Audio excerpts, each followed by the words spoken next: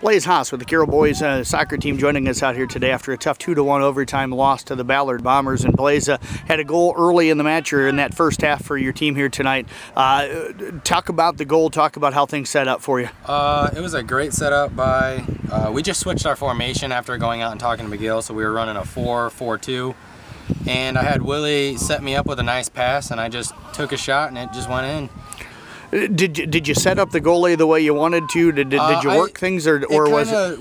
We had a lot of strong winds, so I kind of kicked it out towards the left side, and just the wind took it right in. The goalie just helped me out and smacked it right in also.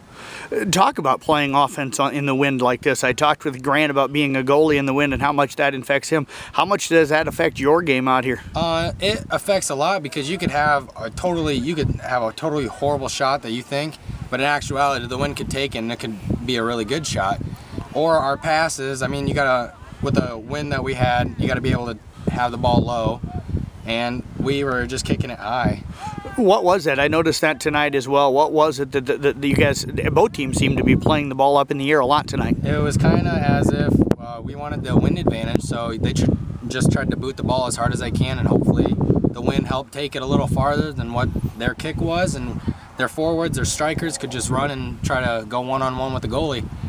Now, you said her earlier and talked with Coach McGill too, and he said that you guys tried some different lineups and some different things tonight. How did you feel like that worked? I felt like it worked out pretty good. The 4-4-2 that he put up, I felt like that was really good, because we have a lot of support with our defense, and then our 4 mids that we had, our 2 strikers stayed up on top, and then our mids just had great passes to the forwards, so we had some good ball control, and we basically had the ball in our half most of the game, except for those 2 goals that the other team scored.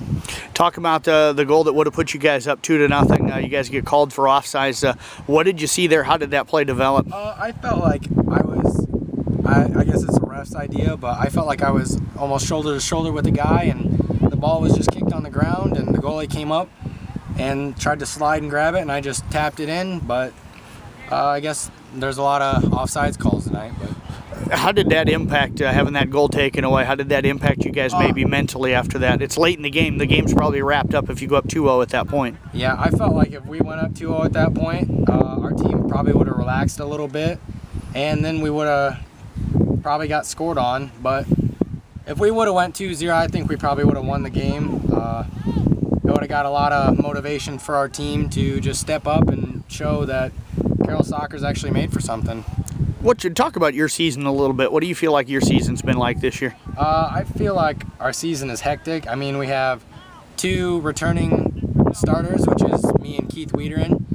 So we have a lot of new people that don't exactly know how varsity soccer plays and how things go while you're kicking the ball with actually people that know how to play soccer, and it's kind of different from a lower level.